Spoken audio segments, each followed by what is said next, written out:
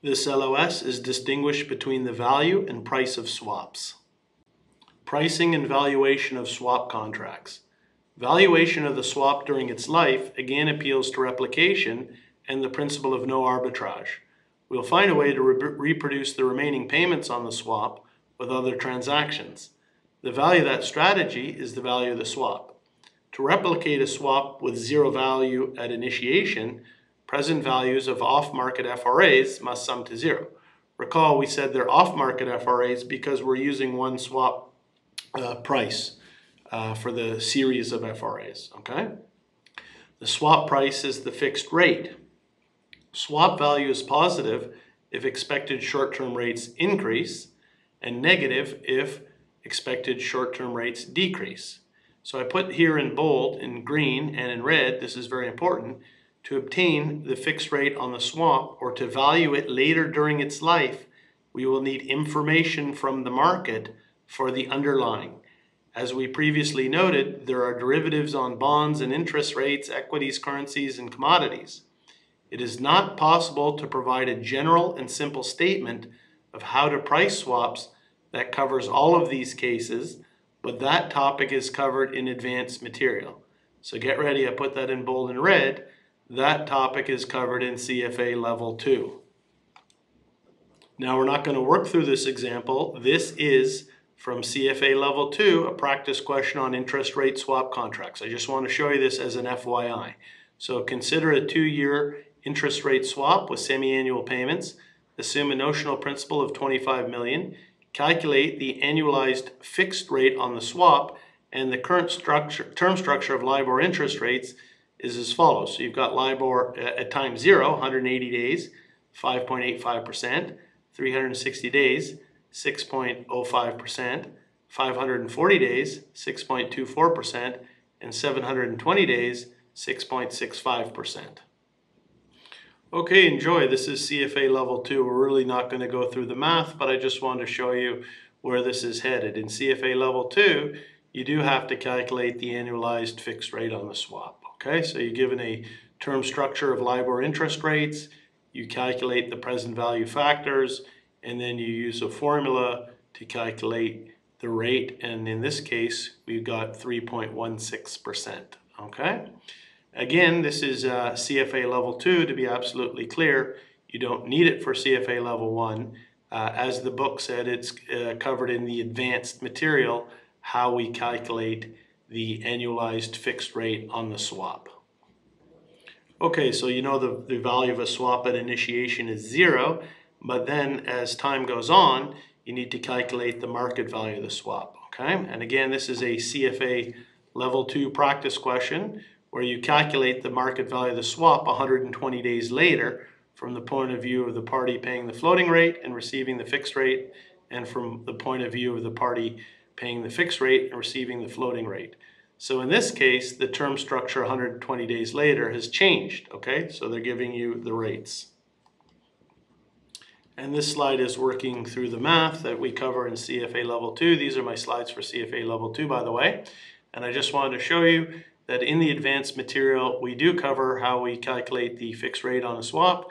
And some time later, when we get into the swap, in this case 120 days later, how we calculate the value based on the term structure that exists at that later date.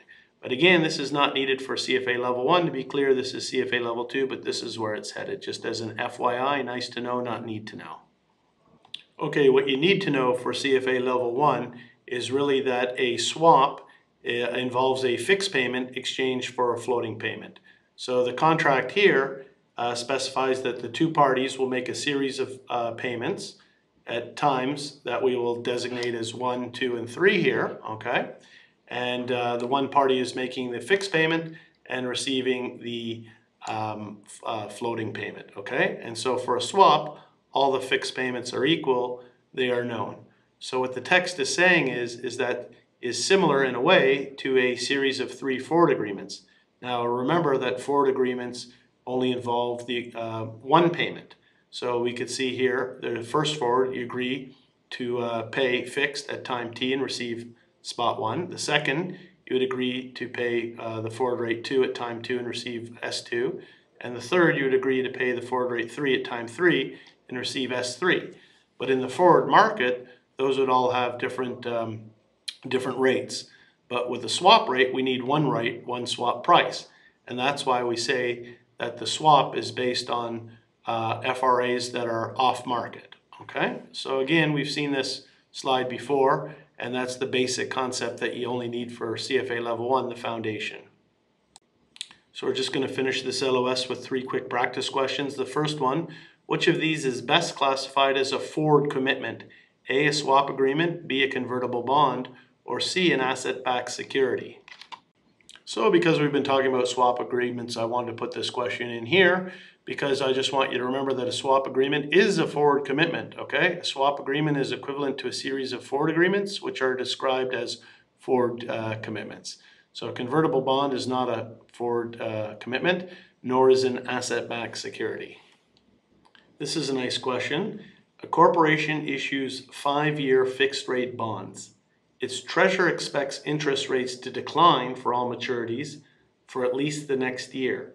She enters into a 1-year agreement with a bank to receive quarterly fixed-rate payments and to make payments based on floating rates benchmarked on 3-month LIBOR.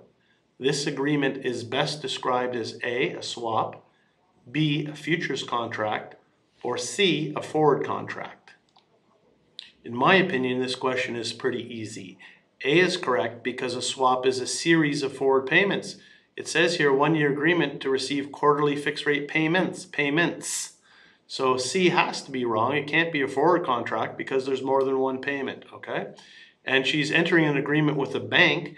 Futures contracts are traded on an exchange and they're standardized, okay? So we know B is wrong. B is wrong, C is wrong, so A must be right. Sometimes that's the way you answer these multiple choice questions. Nevertheless, A is correct because a swap is a series of forward payments. Specifically, a swap is an agreement between two parties to exchange a series of future cash flows. The corporation receives fixed interest payments and makes variable interest rate payments. Given that the contract is for 1 year and the floating rate is based on 3-month LIBOR, at least 4 payments will be made during the year. And one last question that's based on a definition. Always important to remember the definitions, and a lot of these are on the glossary. I've said it many times. The tenor of a swap is best described as A, the size of the contract, B, original time to maturity, or C, net amount owed by one party to the other. Now we should know that that's just based on a definition, which should be easy, low-hanging fruit. B is correct. The original time to maturity is referred to as the tenor of the swap. Again, we're looking at the glossary, and I've said you can copy and print it out if you're using the ebook. If not, you've got the hard copy. Flip through it, make sure you're up to speed. A lot of the questions on the CFA exam are based on definitions. And that last practice question was a good example of that. It was asking the definition of tenor, and tenor is the time to maturity for a bond or derivative contract, also called term to maturity. And that's the last for this LOS. Thank you.